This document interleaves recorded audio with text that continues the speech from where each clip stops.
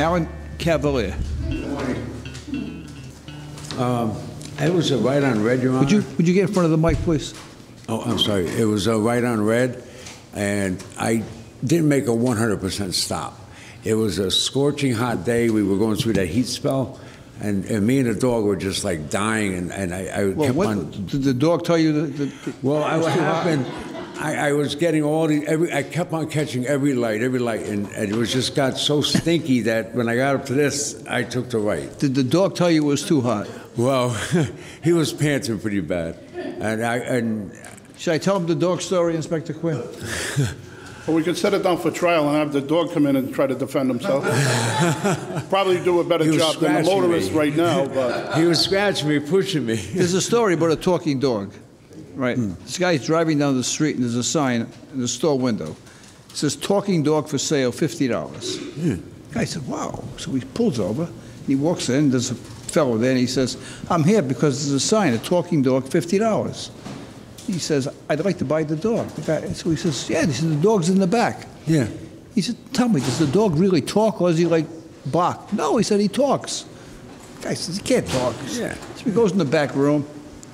The dog is there. The guy says to the dog, hi, how you doing today? The dog says, I'm doing fine. He said, you talk. He said, of course I talk. The guy says to the dog, tell me something about yourself. He said, well, you know, originally I was in Switzerland, he says, and I used to save all those crazy skiers in the mountains. Yeah. Then I got a little older, they sent me to Hawaii, and I'd save all those crazy surfers. Yeah. Then I got a little older, and this guy bought me. He said, oh my God, this is unbelievable, this dog talks.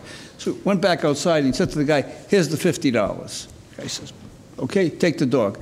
The guy said, can I ask you a question? He says, yeah. He says, how come you're selling this dog? He said, he talks. He said, I'll tell you why I'm selling him. Because he's a liar. He didn't do any of those things. All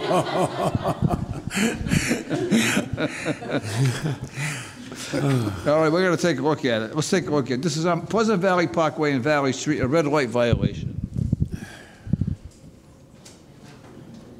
I was like dying. See, I stopped, but... Seems to me like he stopped. Yeah. I think it's no turn. Lee, blow that sign up. Like I said, it was a quick stop, but I stopped. I made sure I wasn't going to get hit or kill anybody. I've been driving for almost 50 years. Yeah. The sign doesn't say almost come to a stop. It says no turn. No, there's no sign there. Yeah. Blow it up, Lee, again. Oh, there's a sign over there? Yeah. Blow back. Oh, I didn't see that. Oh, my God, right in my face. The dog did, and the dog told you, go ahead, don't worry about the sign. I can't dispute that. I honestly didn't see. I was sweating. I couldn't see nothing. I was wiping my eyes, looking this way, trying to get cooled off because I had no air conditioning. The car's 22 years old. Mercy on me. I'm on fixed income. I'm on my retirement. I'm broke. Where's the dog? I would have brought him with me. He is actually a service dog. Yeah? I didn't think they'd let me bring him in, though. This guy's tried every excuse in the book. I'm being honest with you. He's waiting for me to say, okay, right? In my judgment, if he saw the sign, he wouldn't have made the turn. He came to a stop anyway. I'm going to give you a break on it. Thank you. For the dog's sake. Thank you very much. All right, good luck to you. I have only one question about the talking dog story. Why would anyone want to get rid of a dog that can successfully tell a bold-faced lie? Do you have any idea how valuable that animal would be? Let me give you an example. Let's say someone, not me because this would never happen to me, comes home late one night. He's had a few too many. Perhaps he dove into a pool fully clothed just for kicks and giggles. Again, not me. Now this drunken, soaking wet mess is standing in front of his wife. Let's call her Colleen. He's a dead man dripping, right? Wrong.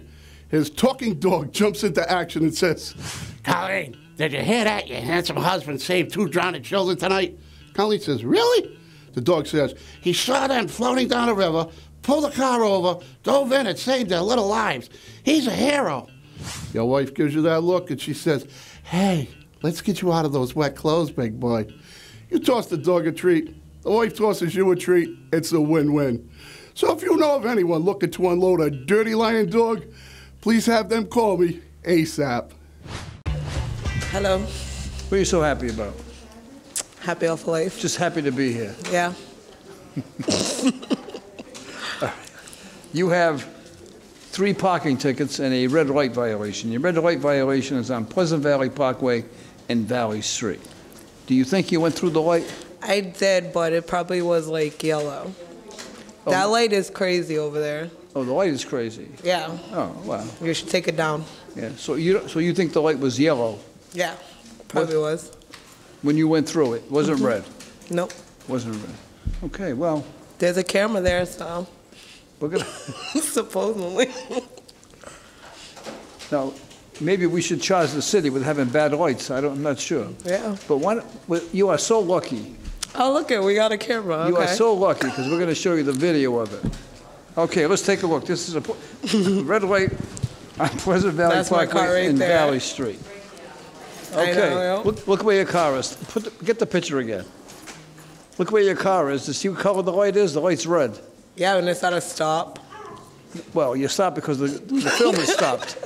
All right, run the film. All right, let's see. Here you come, here you come, here you come, here you come. Yellow. Wow. You were in a hurry.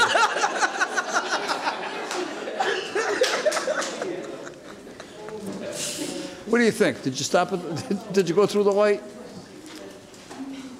No, I did. I'll give it to you. I did. All right. So we all agree. All right. In addition to that, you have 3 parking tickets. Yes, I do. It's going to cost you $20 for each parking ticket and $85 for the red light. So it's going to be $145. I have an excuse for that, though. You have an excuse for what? Yeah. There was one that was $12.19, and that's Christmas, and I heard that the city gives you free parking, That's right. You're right. so we could bang that out. All right. We'll give you a break on it. It'll be 85 and 40. It's 100. No, I have another excuse, too. What is it? No, the other one, I was in court that day, No excuse. and I couldn't run downstairs. What if they called my name? Here's what you do. You go back to that court, you find out who the judge was, and tell the judge he owes you $20 All right. for keeping you there too I late. forgot the judge's All right. name, but- But I did waive the penalty. The penalty was $50. Thank you. All right. It's going to Appreciate that. I saw you at the PC game, too. I was right behind you. You gave me a handshake and my son. I'm just saying. Zoe, you're supposed to butter me up before I make a decision, not after I make a decision. All right. All right. It's $125. Thank you. Good luck.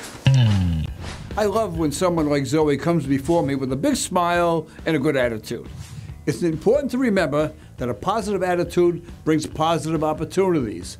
People enjoy being around happy, positive people. A good attitude will help you at home, at work, and even occasionally in the courtroom. Keep smiling, Zoe. It will serve you well. All rise and hit subscribe so you don't miss the latest viral moments like this one. Share these videos and weigh in on the cases. You be the judge. Subscribe now.